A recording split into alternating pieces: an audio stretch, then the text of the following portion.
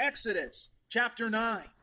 Then Yahweh said to Moshe, Go into Pharaoh and tell him, Thus says Yahweh, the mighty one of the Hebrews, Let my people go, that they may worship me. For if you refuse to let them go and continue to hold them back, the hand of Yahweh will bring a terrible plague on your livestock in the field, on your horses and donkeys and camels, and on your cattle and sheep and goats. But Yahweh will make a difference between the livestock of Israel and the livestock of Egypt. Nothing shall die of all which belongs to the children of Israel. And Yahweh appointed a set time, and said, Tomorrow Yahweh will do this thing in the land.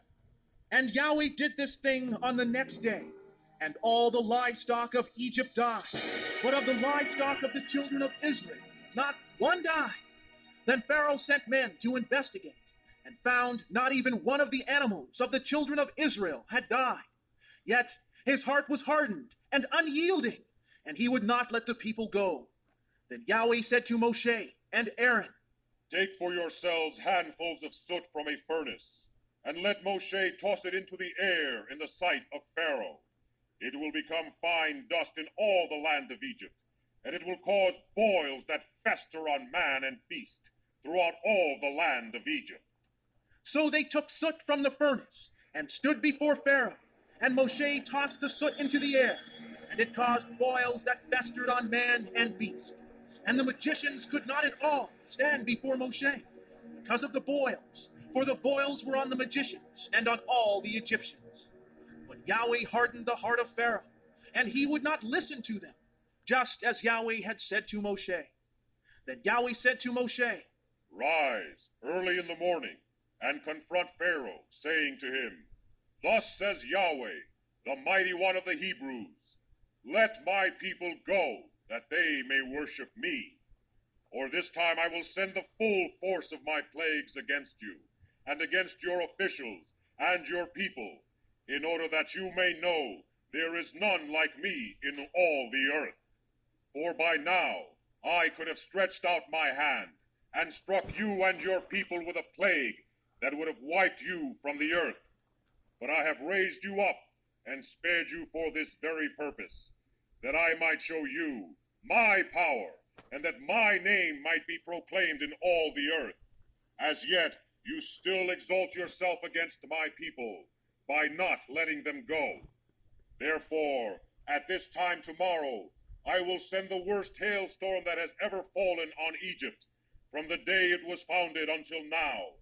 Behold, send now and gather your livestock, and all that you have in the field, for the hail shall come down on every man and every beast which is found in the field, and is not brought home, and they shall die. Those who feared the word of Yahweh among the officials of Pharaoh made his servants and livestock flee to their houses.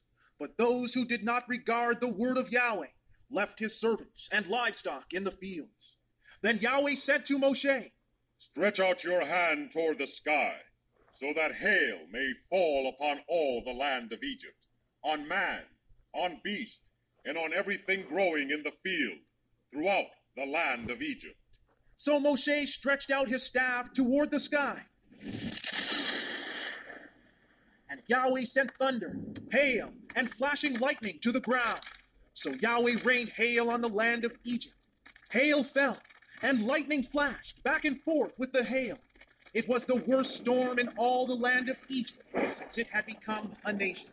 Throughout Egypt, hail struck everything in the fields, both men and animals. It beat down everything growing in the fields, and stripped every tree. Only in the land of Goshen, where the children of Israel were, there was no hail. Then Pharaoh summoned Moshe and Aaron, and said to them, I have sinned this time.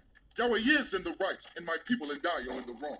Pray to Yahweh, that there may be no more mighty thundering and hail, for we have had enough. I will let you go, and you shall not have to stay any longer.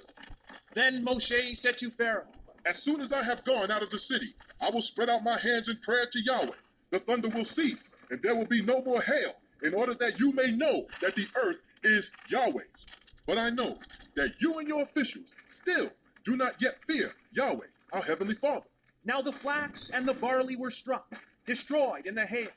For the barley was in the green ear, and the flax was in the bloom. But the wheat and the spelt were not struck, for they were not grown up, ripening later. So Moshe went out of the city from Pharaoh, and spread out his hands in prayer to Yahweh. Then the thunder and hail ceased, and the rain stopped pouring on the earth. When Pharaoh saw that the rain, the hail, and the thunder had ceased, he sinned yet more, and he and his officials hardened their hearts. So Pharaoh's heart was hardened, and he would not let the children of Israel go, just as Yahweh had said through Moshe.